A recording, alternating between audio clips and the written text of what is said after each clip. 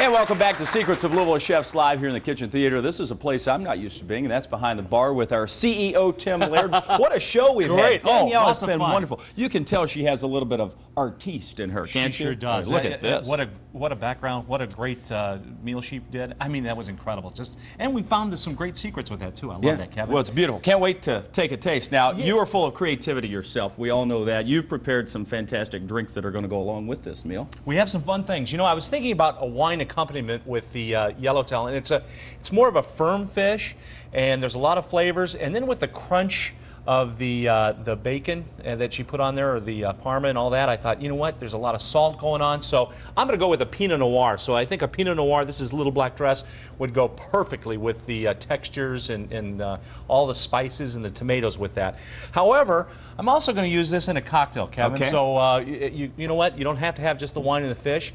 And this is a wonderful drink we did for Concours d'Elegance, which is basically helps Brooklawn and fundraiser for them. But let me ask a quick question before you jump into this. You mentioned you could just drink the wine with the fish. There's always this, you know, if you're eating fish, you need to have a white wine. Now, you like to dispel some of those myths. I'm glad you asked, Kevin, because I do like to dispel those myths. Because really, what you want to pair up is how the food is textured and flavors. So if there's a lot of big flavors, you know what? A white wine might get washed away. Which in this dish, you know, the acid that's going on in all those pestos and everything else, I think, you know, a light white wine, you wouldn't even be able to taste it. Whereas this Pinot Noir will stand up to the textures and taste. Right. So you always want to pair on how the food is actually seasoned. And you know, if it's a meaty fish, you can go with a bigger wine. If it's a light, delicate white fish, then you bring out your light whites. So basically, it's on that. Hey, but there's no rules. Just have fun. Absolutely. Eat and drink what you like. I never like to interrupt the making of a nice cocktail, but I wanted to get that out of the way. No, that's a good point, because that's, again, one of the secrets is just have fun with your food and wine pairing and try different things. So,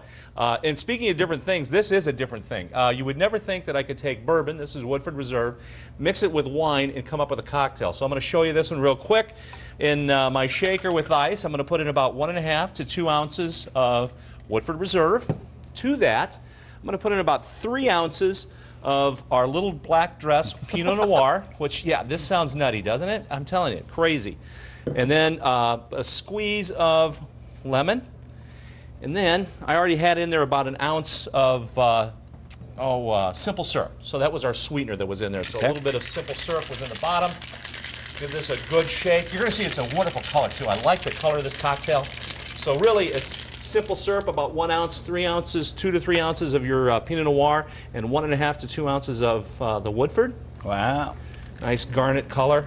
Almost looks cranberry-ish. It does. Like almost a rich, dark red garnet with a little bit of foam on the top, which I love.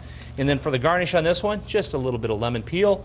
Goes in like that. It never ceases to amaze me how you come up with this stuff. And here we go. So, again, cheers. Cheers. Wow, bourbon in a whole new light. Who'd have thought? That's incredible. So, you know? Anyway. Wow, you all have got to try this. This is good. And this, I'll tell you what, now I wanted to show you another drink. And I'm always, you know, I'm always searching for new things.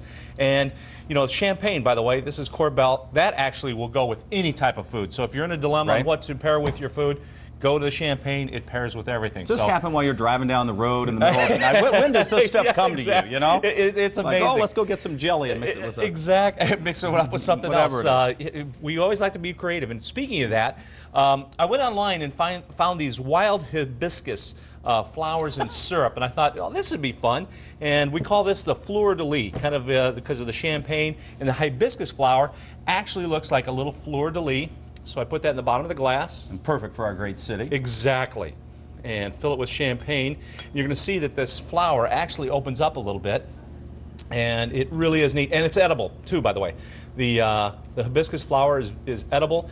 It has a nice flavor to it since it's been sitting in its syrup. So cheers, Kevin. We'll try a little fleur-de-lis, if you will. Now, did that tint the Corbel, or are we drinking a rosé? Okay. There's a little bit of little tinting on there, little garnet color from the syrup.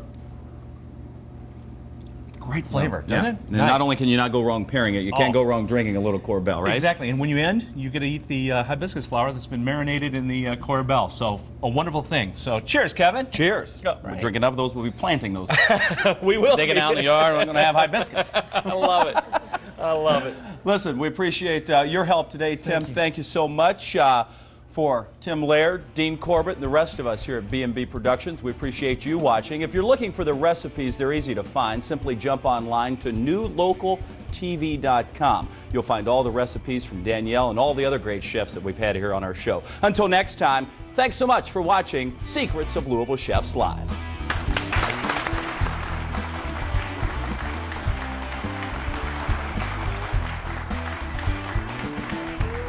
Secrets of Louisville Chefs Live is recorded in front of a live studio audience.